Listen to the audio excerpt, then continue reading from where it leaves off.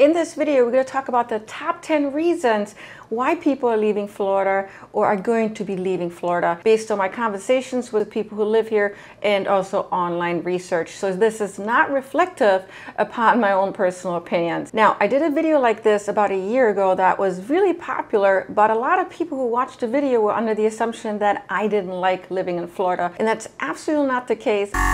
I've been living here for about 11 years and can't imagine leaving anytime soon, if ever. But as a real estate agent, I want to make sure that if you make the decision to move to Florida, it's more likely you're going to be happy here, because to move is a lot of effort, costs a lot of money. And this video is really about equipping you with information, insights to really think about before you make a drastic move to decision. Before we get started, my name is Katrin.pfitzenreiter. I'm a real estate agent in Sarasota, Lakewood Ranch, Bradenton, and Venice. If you're looking to purchase or sell in the area, I would love to team up with you. Call me, email me anytime. I love hearing from all of you. And let's get right into this video. Number one is housing prices. It's gotten really expensive to live here in Florida, especially over the last 2 years, where prior to COVID days, Florida was actually seen as extremely affordable to live in when it came to purchasing a real estate property and making Florida life kind of a reality. That's not the case anymore. Price appreciated quite a bit over the last 2 years. Now, you could say that's the case across the United States, and that's true, but the price appreciation here was a bit more drastic than in many other places in the US. If you look at Redfin's data, as of November of last year, the median price came in at $391K, which is essentially on par with the US average. And that wasn't the case in the past. Florida was actually below the US average. And so many people who live in Florida who've been dreaming about purchasing a home, many of them unfortunately can't afford it anymore, and so they're gonna leave Florida to move to a place where they can make their dream come a reality. Number two is the home insurance crisis here in Florida. Home insurance is very expensive these days. My home insurance premiums essentially doubled in the last year and a half, and this is really felt by a lot of homeowners. Every time there's a hurricane, a natural disaster, premiums typically will go up. So it's based on disasters, but also fraud. There's a lot of roof fraud, especially, that's been going on over the last few years. With Hurricane Ian having just brushed through last year, we can expect prices to go up yet again. And I'm reading 30%, 50%, doubling. So if you're a homeowner that is used to paying, say, $2,000 on home insurance, and now all of a sudden it's $4,000 or $5,000, that can really eat into your budget. There are companies that have left Florida because to them it just wasn't profitable being here, or companies that have gone bankrupt. So there's less choices also when it comes to home insurance companies. The Florida government is looking to ease the crisis that we have right now in the home insurance world. How they're going to do that, I don't know, but I'm sure there's going to be so much coming on this subject alone. Number three is hurricanes. Before we talk about hurricanes specifically, it's important to note that natural disasters happen anywhere in the United States. The Northeast deals with snow, the cold waves. We just had one just a few weeks ago. Florida deals with hurricanes. Last year we had Hurricane Ian, which was one of the worst ones in the last few years. If you're somebody that has lost their home due to a hurricane, maybe your home got flooded, I can see that many of those people are going to want to move either to a safer flood zone or perhaps out of the state altogether. I will say this about a hurricane, that the tracking mechanism is pretty good. We know when a hurricane is coming. In California, for example, with earthquakes, you can't really tell until it's there, and then, well, you just hope for the best. I think there's ways to live in Florida and be much safer off. You could live more central Florida, living away from the shore. But even if you're closer to the shore, because many of us are going to want to live closer to the shore, there's ways of doing that while still mitigating the risk. And that is by, first of all, safeguarding your home. Get home insurance and flood insurance. Also, you could choose a flood zone that is less likely to flood, right? So flood zone X being the most preferred flood zone. You could also live further away from the shore. So instead of being right on the Keys, maybe you want to live 5 to 10 minutes away, also at a higher elevation. Number four is least affordable state. So according to many different articles out there, Florida is now considered the least affordable state to live in. I'm not referring to real estate per se, because Florida is not the most expensive real estate market. What I'm referring to is the wages and the cost of living are not matching up right now. It's really expensive to live here for many people because the wages are relatively low. And so for many people, it's going to make sense to leave Florida in order to afford a better lifestyle, to get more bang for the buck. Number 5 is politics. I would say that in the past, Florida was much more of a purple state.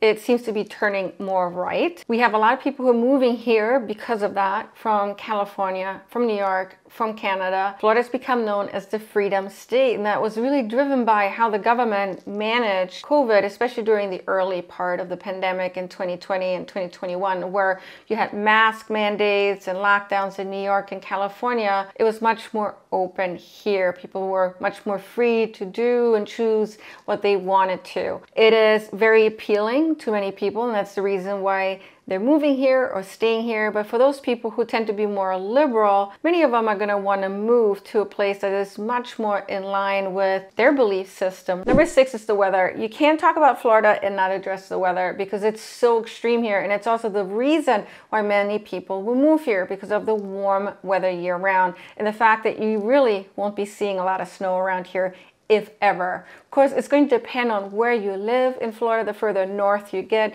the colder it will get. But in general, Florida is going to be a very warm place to live in. Right now, I'm in Sarasota. It's January 14th, and it's about 53 degrees during the day. Very sunny. That's actually really cold for us. So this is kind of a cold wave. Typically, this time of the year, it's going to be around 65 to maybe 7 degrees. The winters are the most beautiful time, in my opinion, to live in Florida. The summertime is where the issue is. Summers are very hot, humid, rainy, daily rain showers with lightning, and then you have the occasional hurricane during hurricane season. And so those people who move here because of the weather, many of them have vacation here in January and February during the best time of the year, weather related, and they underestimated what it's like to be here in the summertime. And so they move here for the weather, and many of them will move back out because of the weather, because they can't handle the heat, the rain, and so forth. And so if you're somebody that's looking to move to Florida, just make sure you vacation here in the summertime. If you're okay with the weather, I'll bet you're gonna absolutely love living here because of the weather. Number 7 is critters and wildlife. We have a lot of critters here in Florida that you're gonna have to get used to. There's lots of mosquitoes here in the summertime, especially because they breed on still standing water, and we have a lot of rain in the summertime, so that's typically when we'll see most of the mosquitoes. Gators in lakes. In every body of fresh water, there's going to be a gator. I live really close to a lake, and I pretty much see gators every day. Look what I just found right there. I'm not gonna get close because that's a pretty big gator, but there it is, just chilling out. If you live in the heart of a city, say in Miami or in downtown Sarasota, the likelihood of you seeing a coyote or gator are going to be far less likely than living in a place where I live, which is 10 minutes away from the city in a much more suburban neighborhood where we have lakes and lots of trees around. So of course it's going to depend on where you live, but for the most part, you will have to deal with mosquitoes. You're going to have to deal with Florida's roach, which is the palmetto bug, and it really doesn't matter how clean you are. I have an exterminator that comes in every 3 months. My house is really clean, but somehow these palmetto bugs will make their way in, especially in the summertime, whether it's through cracks or because I left a sliding door open. So when you see a palmetto bug, you kind of know what to do, and it's just part of Florida life. Many of us actually make peace with the ones that are just not that great. We turn it into a positive, and we appreciate being able to see animals such as dolphins and manatees in the wild. Every time I see a dolphin in the wild, it is just such a beautiful experience, and that's what I appreciate. Number 8 is traffic. A lot of residents are getting discouraged by how the traffic has changed and how many people are moving in here because Florida's become so popular to move to. And many of them are talking about leaving the state to go somewhere with less people, less traffic. And I would say this, when it comes to traffic, it really is going to be dependent upon what you're used to and what you consider being bad traffic. I come from New York City, Manhattan, and so when people say traffic is really bad here in Sarasota, I would say, not to me. I've been stuck in traffic that would move for hours on end. Has traffic gotten worse in Sarasota? Absolutely, but it really isn't the worst case scenario for me. And so if you're looking to move to Florida, no matter where you move to, check the place out, of course. Make sure you're going to be happy there. And also check the traffic pattern throughout the different times of the day. Traffic is going to be very subjective based on what you consider to be good or bad traffic. Number 9 is red tide. Every now and then we will have red tide on the southwest coastline. What red tide is when microscopic levels of algae multiply more than normal, which scientists will refer to as harmful algae bloom. With that comes a discoloration of water. There's, usually a bad smell in the air. And so if you go to a beach where there's red tide, it can be really irritating to your lungs, to your eyes. It can be deadly to fish if there's a really bad red tide, and can result in what we call fish kill. Now, red tide doesn't always happen. It happens every few years, or when there's been major weather pattern changes, such as this last hurricane, Hurricane Ian, brought a little bit of red tide. As long as you don't live on the coast, you're gonna be fine. I live about 10 to 15 minutes away from Siesta Key, and if there's bad red tide, I just don't go to the beach. Now, if you're someone that lives right on the beach, and you have no second home to go to when there's really bad red tide on the beach, I can see how that's discouraging. Number 10 is family and friends. A lot of people are going to want to be close to the people that they feel is their support system. And that goes for wanting to move to Florida. Lots of folks are going to want to move to Florida, not just because of the weather and the no state income tax, but for being closer to their parents, maybe brother and sister. But if their support network is leaving Florida, a lot of times they will leave as well, because to them, these people who are really special in their lives are where home is. I absolutely love Florida, and this video is not about discouraging anybody to move here, but it is about making sure that if you move here, you're gonna love it just as much as I do. Now let me know, what do you love or not love about Florida? Leave a comment in the description section. And if you're interested in buying real estate in the Sarasota County region, I would love to assist you, help you. Call me, email me anytime. Thank you so much for watching today, especially until the very end. I always appreciate when you guys do. Take care.